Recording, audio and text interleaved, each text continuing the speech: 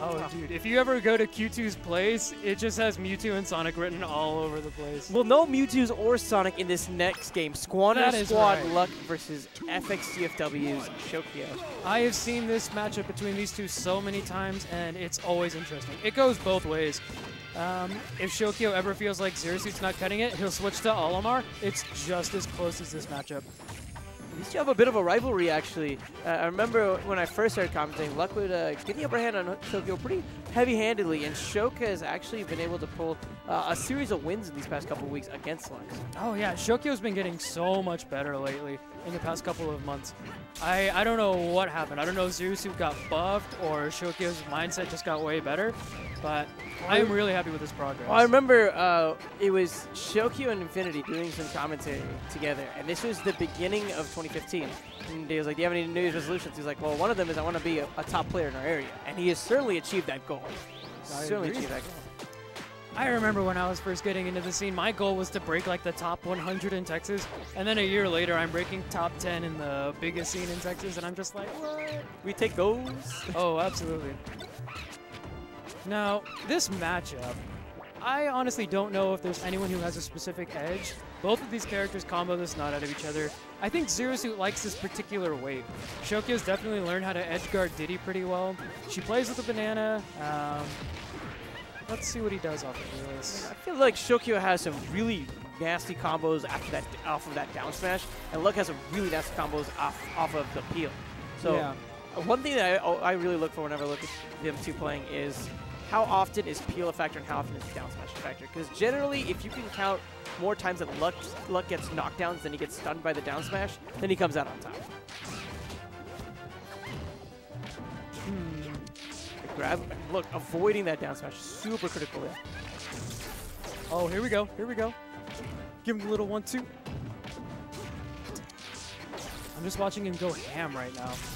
Oh my gosh, he like read the snot out of that up B.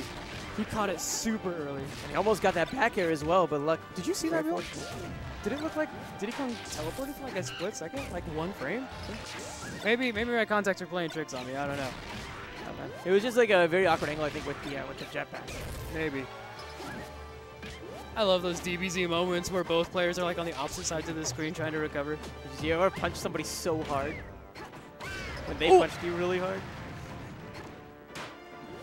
But so far, the peel doesn't seem to be as much of a factor, right?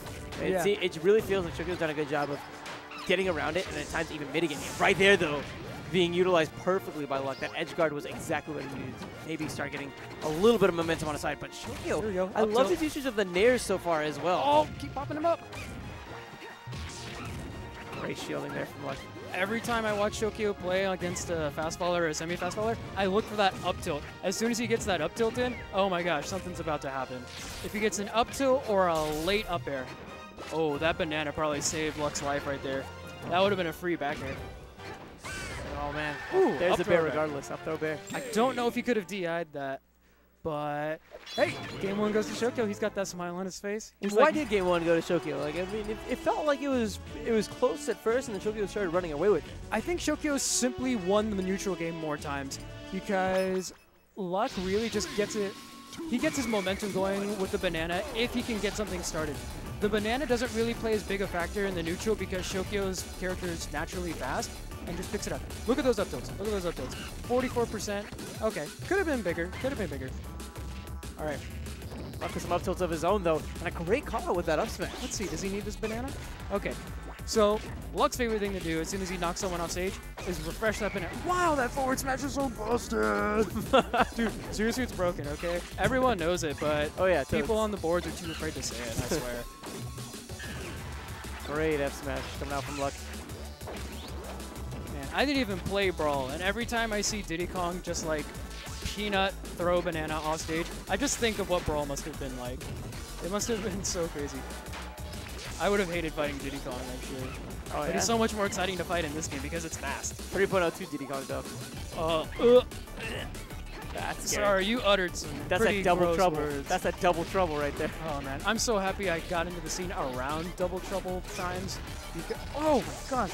Okay, That down B into an aerial kick, that catches me off guard every time. And I think it happens with a lot of people. Shokio uses it so sparingly that he just nabs people with it all the time. This is one thing that we've seen from Lux that's kind of changed. At the beginning of this game, he was playing very reactionary on tech chase, but now that the percent is so high on Shok, he's playing very read-oriented. He's going for a lot of these harder reads, and Shok is actually putting on more damage because of it. You think so? Yeah, you'll notice that, especially when it comes to S smashes. He's just throwing them out a lot. I guess a lot. He's like throwing them out much more preemptively. Yeah, I can see that. Luck is trying to probably play around the banana a lot. As soon as he puts that banana somewhere, he's going to start throwing out hitboxes near it. Exactly. He's going to put pressure on Shokio to move around a lot, and he's going to try and see if he can get him to slip up on that banana. That's what I'm assuming Luck is going for. I'm not a Diddy Kong player. All right, there's a banana there. He's going to see if he can play safely around it. But Shokio, he's content to hop over and use that nair. He's been utilizing that nair. There's part of his combo sequences to force Luck into these corners. I know, Zero Suit's movement is so godlike. Oh my god. Dude, Zero Suit to me is like one of the scariest characters to approach because... Excuse me? Yeah, that had to be a flip. It had to be a flip because there's no way he thought like Diddy could go under the stage or something. Man, Shokio's actually looking pretty awesome right now. I think Luck can bring this back if he gets a little bit of momentum, but to be honest, Shokio's trying to keep a hold of all that momentum. He's being a momentum hog right now. This is maybe where things change for Luck. Great combo sequence coming out. Dude, this is to stay in the game. I mean, sometimes he has those moments, right?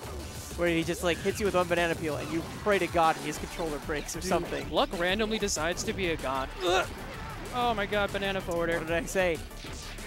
Dude, people always say fair, but I'm just like, that's unfair. Please, help my stock. It's unfair, not fun fair. Oh, dude, the fun fair? The fun fair, man.